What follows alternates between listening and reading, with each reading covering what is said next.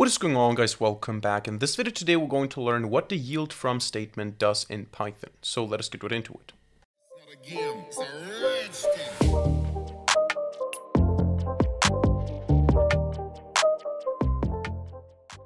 Alright, so this is going to be a pretty short video today. We're going to learn about the yield from statement in Python, what it does and how to use it.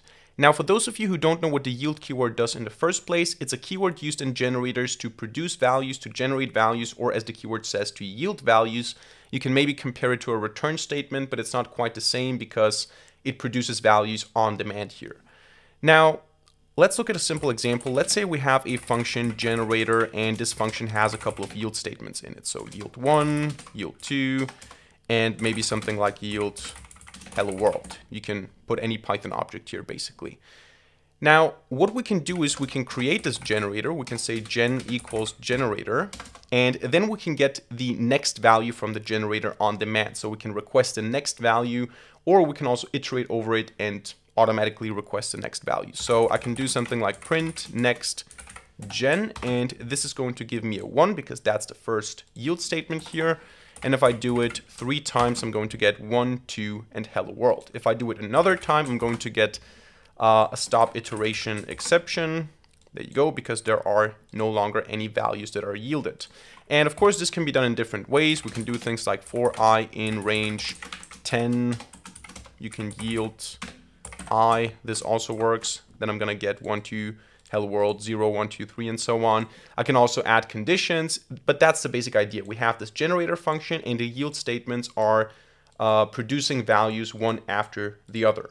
And this makes sense in a couple of use cases if you want to basically have the values on demand, as I said. Now, what does the yield from keyword do here? What does it mean to go and say yield from and then something after it? This is a Python statement, a Python keyword combination that does something. So what can we do here? Now, what we can do here is we can basically pass any iterable. So in a most simple way here, I can just go ahead and say yield from 1, 2, 3, 4, 5. So let's delete all of this. This is a possible thing. In this case, I would just yield the values from this collection. So I would get these numbers here, and I would yield them one after the other. 1, 2, 3, 4, 5. But usually what you want to do is you want to have a generator and you want to have another generator function that yields values from a generator that we have defined before. So I can have here def other generator, and let's say up here I have, I don't know, yield 1, yield 2, yield 3. Then in this other generator function here, what I can do is I can yield my own values. I can yield something like hello world. And I can also yield something like goodbye. And in between, I might want to yield the values, all the values from generator. So what I can do here is I can say yield from generator. And this is, of course, nice because an alternative way to write that, if you don't use yield from, is to say for value in generator yield value.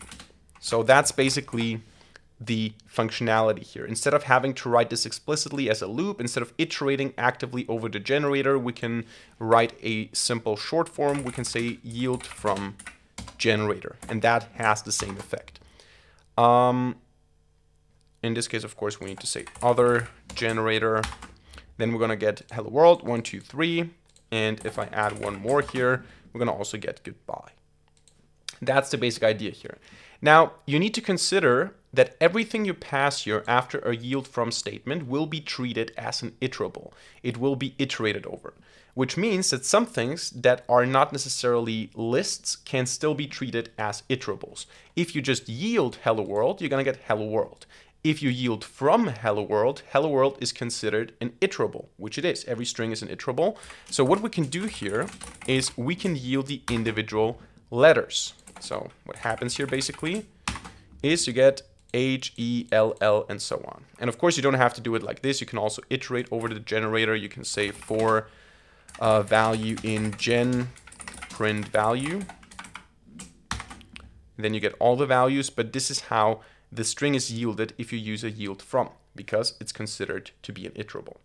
So yeah, that's basically it. This is just a short way of yielding from iterables. This can be, as I said, a generator, a string, a list, whatever, anything that's iterable can be yielded with yield from.